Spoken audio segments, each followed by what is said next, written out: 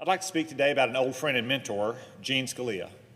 Gene is a devoted husband and father, a brilliant lawyer, and a fair-minded advocate for workers and the rule of law. And he's an outstanding choice to be our next Secretary of Labor. Gene has proven himself as a top legal mind both in government and in private practice. During the presidency of George W. Bush, he served as the top lawyer for the Department of Labor, where he stood up for workers by vigorously enforcing the law. When Enron's executives defrauded and bankrupted the company, for instance, Gene fought to recover the retirement savings of employees and pensioners. In private practice, Gene fought out-of-control bureaucrats who threatened to undercut America's position as an industrial power. When Washington bureaucrats tried to stop Boeing from building its world-class Dreamliner in South Carolina, he fended off the attack.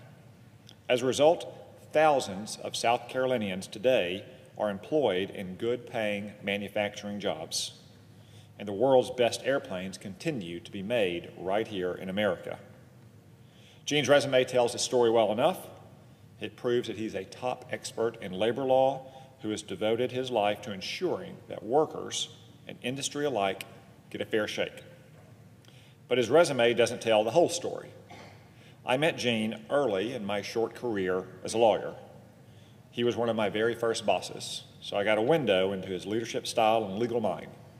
I've relied on his hard-earned wisdom and counsel ever since. Although, I have to say, Gene was one of the very only lawyers I knew who discouraged me from leaving the law and joining the Army.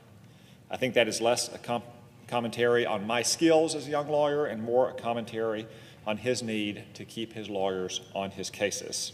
But he came around and introduced me to his brother Matt, who remains an Army officer to this day, and the Scalia family has been good friends all along. Gene Scalia is one of the most capable and decent men I know in Washington. His dedication to the law and its just application is absolute. Working folks in this country deserve a labor secretary of such integrity and conviction, and Gene Scalia will be just such a secretary.